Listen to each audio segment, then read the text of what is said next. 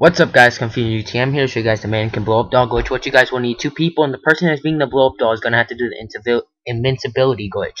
Now, to do this, basically, when you shoot him with the sniper rifle, as you shoot him, you guys need you need to tell him to do the invincibility glitch. So at the same time, for the invincibility glitch, he would click a D-pad and click a character, and then quickly press B, A for Xbox, or circle X for PS3.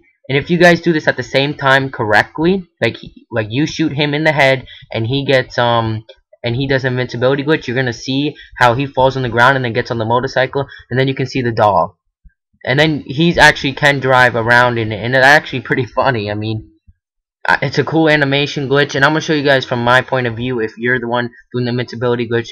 Now, what you guys are gonna do, as he tells you to he's gonna shoot, you guys are gonna select a character and quickly back out of it.